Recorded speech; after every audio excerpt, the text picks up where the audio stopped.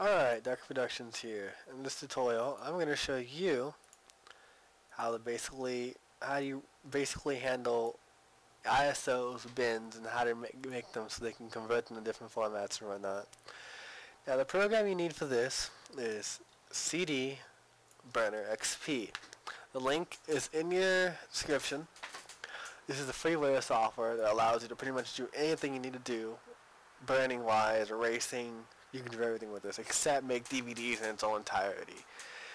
You can also make audio discs, so you wouldn't need to use iTunes unless you define the spaces, the crossfades, and all that. But for what we need, if you want to make an ISO from a disk, you go to copy a grab disk. You hit OK. You basically insert the disk. Let me see if I have anything in it so I can show you. Okay, I'll do it to H. You choose the hard drive where you want to save it at. For demonstration, I'll save it on my media drive. Test.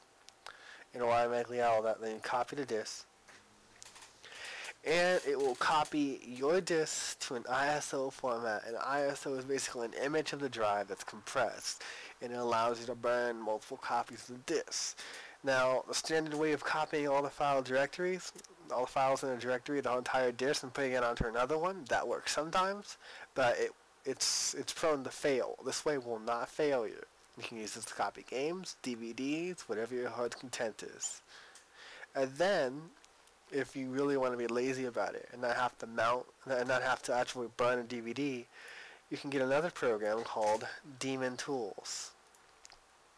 This allows you to mount those DVDs, everything that you pirate, everything you get off the internet, and without having the actual drive. So if I wanted to, I would go to, Media, Test ISO, and you see it in the image catalog. So that would mount it on one of the drives. I'll mount it on one that's not taking it, and now that CD is mounted on my disk. So if you go to my computer, it shows it 2 times. Because I mounted the one that I made an ISO of. Now that's if you want to mount ISOs and whatnot. Now the other way is that if you want to actually burn the ISOs, you go to Burn ISO Image, and then you simply browse to it.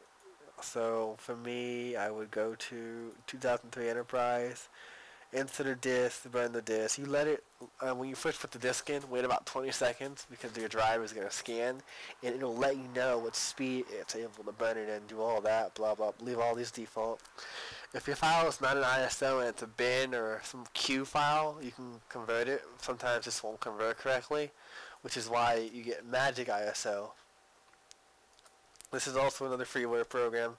Just try it. You don't need to actually buy this program to be able to convert the shit. You just go to convert. You choose the source, you choose the type you want to convert it to, and then you just choose the output and let it convert. You don't need to buy a full copy, and this is also in the description. And in this tutorial, I basically showed you how to burn, convert, and handle ISOs and raw images of disk files.